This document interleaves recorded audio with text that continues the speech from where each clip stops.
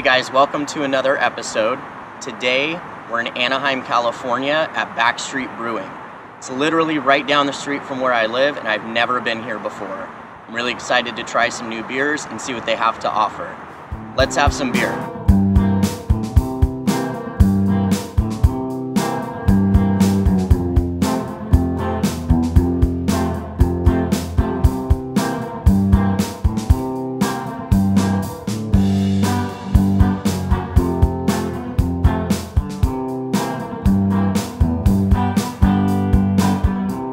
So I wanted to give a little background on Backstreet Brewing. So I looked up their story, and basically they started in 1998 inside the back of the well-known pizza chain in Orange County called Lamppost Pizza. Over several years they grew in popularity, and eventually they ended up opening their own tasting rooms and breweries all over Orange County. After several years of growing in popularity, they finally opened up this tasting room in Anaheim 2015. So now we're getting ready to try some of their beers. Alright, so first up is the Vienna Lager. This is a Vienna style beer. It rings in at 5%, so it's a lighter beer. I wanted to start light and then go dark. So this is the first one. Let's see how it is. Cheers.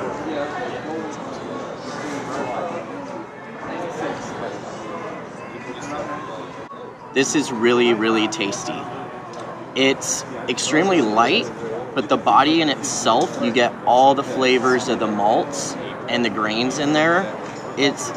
I'm not sure if it's just that it's dark out here, but it's actually a little bit darker of a color than your typical lager is. And at 5%, it's extremely smooth. All right, so next up we have their Roasted Pale Ale. So it comes in at 5.5%. Looks a little bit dark, not as dark as you would normally expect for an IPA, but we'll try it. Okay, so what I'm getting here, it's a good pale ale. It's not as strong as an IPA, first off the bat, but you are getting a little bit of those toasty notes, probably from the roasted barley that they're using in the drink. It's well-rounded. It's a little bit dark. You have a long finish with this beer, but overall a very tasty beer that you want to drink at the beginning of your night before you get too sloshed. Okay, so next up we have their Party Blonde Ale. This rings in at 5% again, and a typical blonde, very clear, very light, looks good. Let's try it. Sláinte. This is an absolutely party beer. This is one of those ones you want to crack open out of the cooler, just take a big bottle of it and just walk around the party and talk to everybody. You're not getting a lot of big, thick notes, and you're not getting a lot of hops, you're not getting a lot of body, but it's good, crisp, clean, and it has enough body to get you through where you're thinking, I'm drinking a really good beer. That's what this Party Blonde's all about. The next beer up is Perky's Pale Ale. I really like the name, so I was really interested to try it out. And as you guys know, I like my pale beers. This one measures in at 5.4%, so we'll see how it tastes.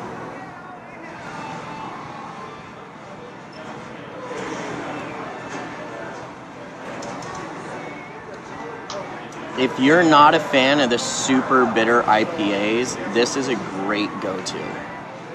It's got a really light straw color, which could be deceiving to many because it does have a hoppy body, but it's not overly bitter. The finish on this is quite tasty. It does linger with you a little bit, so it is sticking on the tongue, but I'm pretty sure that I'm not minding it one bit. So this next beer is a Belgian white IPA. I love Belgian beers, and I don't think I've ever had a Belgian white IPA before. It's got a really cloudy color, kind of reminds me of a Belgian style wit beer by the looks of it, but we don't know how it tastes yet, so let's find out.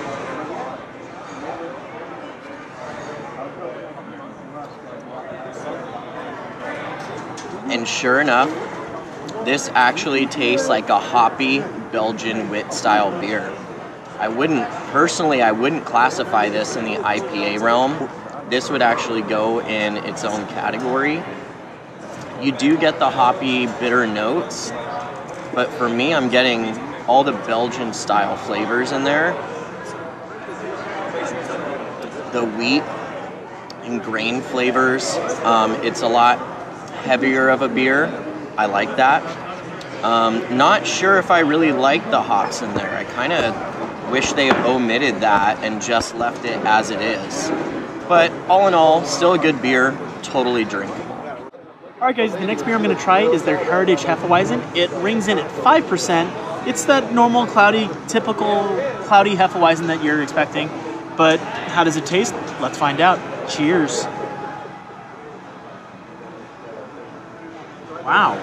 Okay, first off the bat, it's really light. It's 5%, so you're not getting a big punch in the mouth, that kind of thing that you're getting with an IPA. It's a Hefeweizen. So with this, you're getting a lot of those good Hefeweizen flavors. So think Blue Moon, think Hangar 24 and Wheat if you drink it. You're getting all those good orangey, fruity notes, little bit of floral notes. But it's overall a very drinkable beer, a very easy beer to go down, and it's a great beer to introduce people to craft beers with. I like it. So my next beer is a dark one. It's called Sexy Sadie Stout. Try saying that 5 times fast. This measures in at a 5.9%. This is the only stout I see on the menu, and I'm a big fan of stouts, so let's see how they did.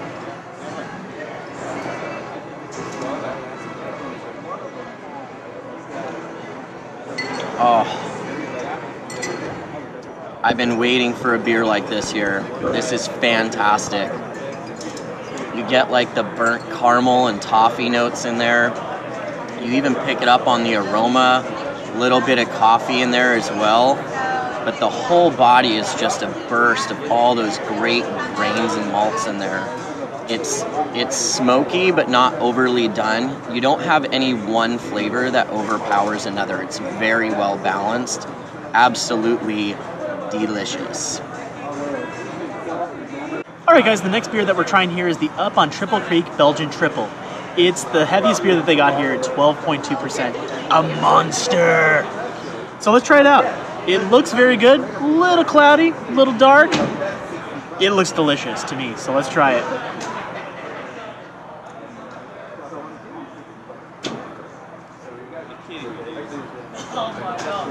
See this? This is my hat. The hat's off. This is a delicious beer. First of all, 12.2%, it doesn't taste like that at all. It tastes like apple juice. You're getting apple notes, you're getting caramel notes, you're getting all sorts of good taste in your mouth, and it goes down smooth. Just no hint of just punch, no hint of getting socked in the stomach with alcohol. This is an amazingly smooth beer. You're getting notes of caramel, notes of apple, notes of banana, notes of all these amazing fruit flavors just coming together in such a harmonious way that it doesn't taste like 12.2%. It tastes like an amazing beer that's almost kind of earth-shattering.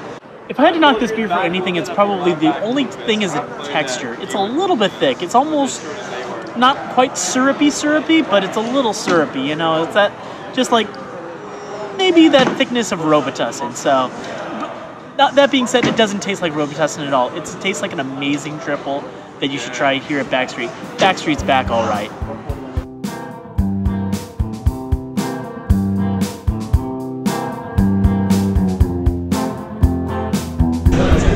All right, guys, it's time for a food break. James, react.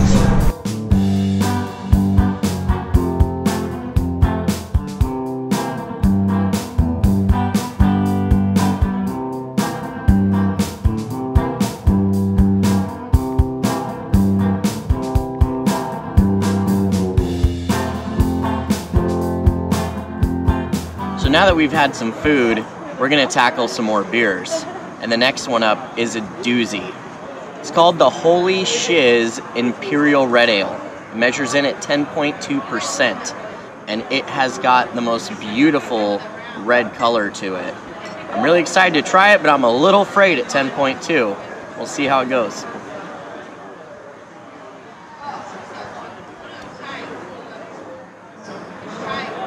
Oh. It's really good. Oh, it's really good. You can't really tell it's a 10.2. It feels like it's sneaking it in there, like you know something's up, but you can't figure out what it is. That's what I'm getting off this, but it's absolutely delicious. The malts are just dancing on my taste buds. They're staying there. Like, I want to drink more, but I'm still savoring the flavor that's still left over. It's extremely good. All right, so our next beer up is the Rita Red. It clocks in at 6.5%, not as much as the Holy Shiz, but their other red ale that they have here. And a little bit on the same line, a little bit lighter. We'll see how it is. Cheers. Okay, so it's more hoppy than the Holy Shiz, the one that Jeff just tasted.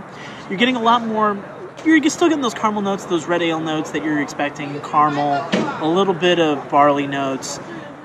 But overall, it's not as refined as the Holy Shiz. I don't know how else to explain it. It's just, it seems a little bit rougher around the edges. It's more of a red ale that you'd expect than the Holy Shiz, which is more bolder, more refined almost. But this is still a great drinking beer. It's still getting those great notes, a little bit of hoppiness, a lot of barley, and it's overall a very good drink. I can't complain. So the next on the list is Set Sail IPA. I love my IPAs, and at 7%, it's right in the pocket that I love. So Set Sail makes me think about smooth and chill, so we'll see how this actually hits the palate. Cheers.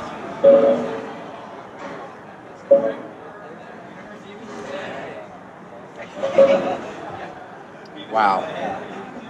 Oh. That is so good. There's something about the hops that they're using in this, or the water, I'm not sure, but think like the Fiji water of IPAs. That's what this reminds me of. It's smooth. The texture is velvety. It just feels so good on the palate. It's not overly hoppy, but packed with flavor. This thing, from start to finish, I can still taste it on my palate, from start to finish, is fantastic. It's not the type of IPA that's going to blow your palate out. It's the kind that just gives you a nice, long, warm hug. And that's what I like in a good IPA. I want it that way. All right, so the next beer that we're going to do here is the Tomahawk Double IPA. It comes in at 9.2%, and their third heaviest beer here. So in Jeff's effort to try to kill me, he's having me try the first and the third strongest beer here. This one coming in at 9.2. Cheers.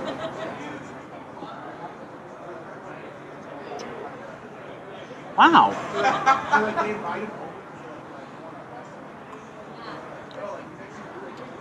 Okay, so like I said, I don't know what kind of magic Backstreet has in those fermentation tanks, but this doesn't taste like 9.2%. I don't know with the Belgian triple, with this, if they're just lying to me or if they have magic fairies working in the back.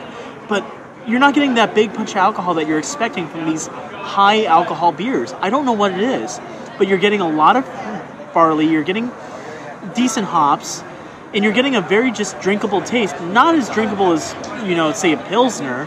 It's a very drinkable beer. You could have 2 or 3 of very easily and lose track of how many you've had exactly, because this can be very dangerous. But it's very, very good. All right, so the next beer we're going to do here is the Jagged Little Pilsner. It's 5.3%. Your normal baseline Pilsner I'm expecting.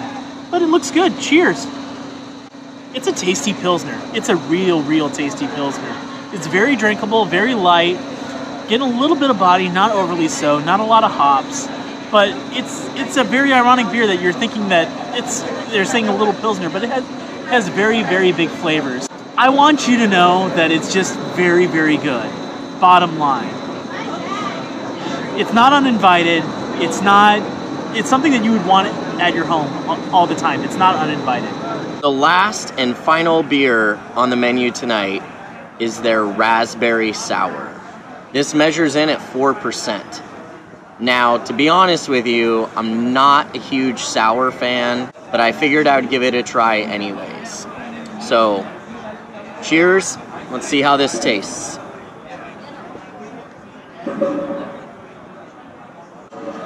Wow.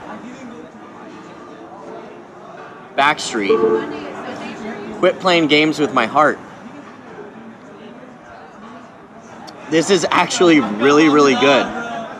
Thing I don't like about sours most of the time is overly tart, overly packed with fruit, or they have that slight vinegar taste based on some of the yeast strains that they use and some of the processing that they do with their sours. This actually, more than anything, actually tastes more like a raspberry flavored Pilsner. It's not overpowered. I would say if you're a fan of cider beers, this you would love. You would absolutely love it at 4%. You can kind of drink a few of these guilt-free. Hey Jeff, what's your favorite beer tonight? So if I had to pick a favorite beer, it's really, really close. I love that stout. The stout was delicious. But at the end of the day, I'm an IPA guy. I decided on the Set Sail IPA. It's like a beer arrow shot straight through my heart. It's exactly what I want in an IPA. It's got a beautiful body, it's got a clean finish, just the right amount of hops, and then it's got that little special something, and I still can't put my finger on it.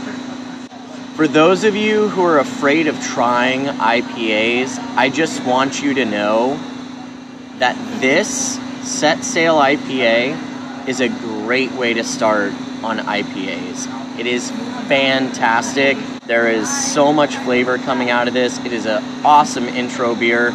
In fact, I mean, you can see after trying several beers, this is absolutely my favorite. So, cheers. All right, Justin, it's your turn. Which beer did you try tonight that was your absolute favorite? So many good beers that we had here, but the one that has the call to my heart, it's got to be the Belgian Triple, man. Even though it's the most heaviest in alcohol here, it didn't taste like it. It had the most complex flavors. It had the most complex aroma. Everything that you're looking for in a great beer, something you can just sip on for hours and hours. This Belgian Triple has it. It's the one that's showing me my heart. I'm drowning in this stuff because I love it so much.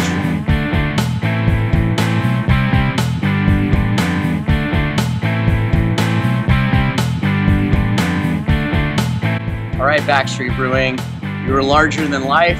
Thank you for the great beers. If you enjoyed this video, make sure you like, share, and subscribe. We'll see you next time on Let's Have Some Beer.